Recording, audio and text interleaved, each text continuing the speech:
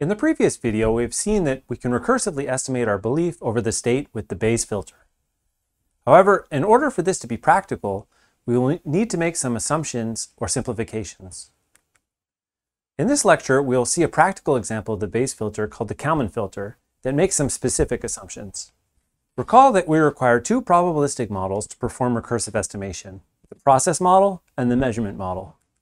The Kalman filter assumes that these models are linear, that the initial belief follows a Gaussian distribution, and that the noise models are additive and zero mean Gaussian. Here are those three assumptions written in math.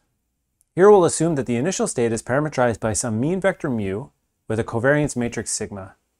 The process and measurement model noise variables are both Gaussians with zero mean and diagonal covariance matrices Q and R respectively. In this setting, we can show that the Bayes filter equations can be reduced to simple linear algebra operations.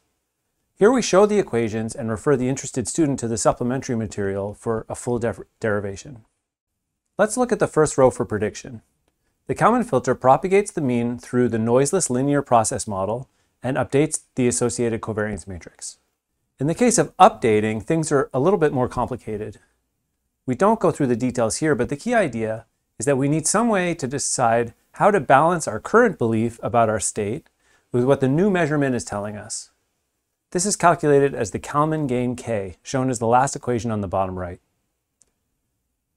In the first equation, we updated the mean as the weighted sum of our prior mean and the difference between the measurement and what our measurement model predicted that the measurement should have been based on the mean state multiplied by K. This difference is referred to as the innovation. Similarly with the covariance, the K matrix tells us how much we should reduce our uncertainty based on this new measurement that we just got. However, if we refer again to our kinematics model, is it linear? Take a second and think about it. In fact, it's not linear because these sinusoidal functions are nonlinear. What about our camera model? Is it linear? It's not either because we always have to divide by z in the camera model. In the case that we have nonlinear models but still assume that the noise is normally distributed, we can apply the extended Kalman filter, or EKF. The EKF uses a first-order Taylor series expansion around the mean estimate at each time step for each of the process model and the measurement model. In a first-order Taylor series expansion, we need to find the matrices of partial derivatives called the Jacobians. In this case, we actually need 4 Jacobian matrices which capture all of the dependencies between the states and the noise parameters. Once we have these matrices, we can apply the same equations as we did for the Kalman filter. We can still feed our mean through the nonlinear process and measurement models, but everywhere that we needed the matrices of the linear model for the Kalman filter, we can replace them with the associated Jacobian matrices. Let's see how this would work with an example. Here's our Duckybot sitting on the road in Duckytown. For now, we're only going to concern ourselves with the Duckybot's angle relative to the lane and its orthogonal distance to the center of the lane. We know that we initially place the robot in the middle of the lane pointing straight down the road. We can initialize our state with low covariance.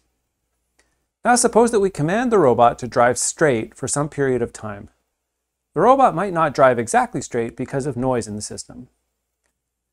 We can feed these control values into our EKF propagation equation to get our prior belief bell bar. Shown in the bottom left is a graph where the distance from the center of the lane on the vertical axis and the angle relative to the lane on the horizontal axis. The level curve of a Gaussian is always an ellipse. Here we show the 1 sigma level curve to represent our uncertainty in the d-phi plane. Notice that in the case of prediction, our uncertainty about our state only ever increases. Next, we get a camera image, and in that image, we detect a yellow line. This yellow line tells us something about where we are in the road. We project that line to the ground plane using our homography matrix. This line corresponds to a measurement that we can use to update our estimate and get our posterior belief. In this case, our uncertainty shrinks around the true Duckybot location. One consideration with any state estimation technique is how robust it will be to outliers, or measurements that don't follow the statistical model. In this video, we can see that there are a lot of correct line detections, but a lot of bad ones too. In the case of the EKF, outliers can be devastating if the measurements are trusted, in other words, have low covariances associated with them. In this case, we will get a large innovation and a large common gain, causing our estimate to become far from the ground truth, but also overconfident. To make matters worse, the next time we linearize, we'll be linearizing around the wrong point, so it's likely that our estimate will continue to diverge. The Kalman filter and extended Kalman filter are very effective as long as the modeling assumptions are not violated.